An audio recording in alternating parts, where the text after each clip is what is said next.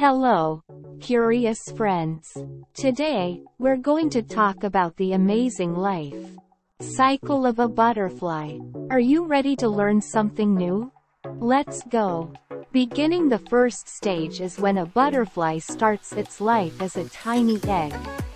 The egg becomes a caterpillar or a larva.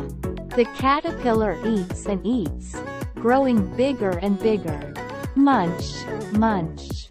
After the caterpillar has eaten enough, it is ready for a big change. It forms a chrysalis or a pupa.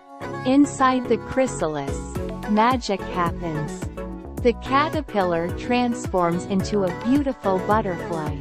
It's like a superhero changing costumes.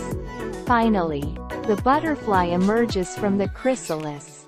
It's time to spread its colorful wings and explore the world. The butterfly flaps its wings and flies from flower to flower, sipping sweet nectar. Flutter, flutter. Isn't it amazing? A butterfly starts as a tiny egg, grows into a hungry caterpillar, transforms inside a chrysalis, and finally becomes a beautiful butterfly. Nature is full of wonders.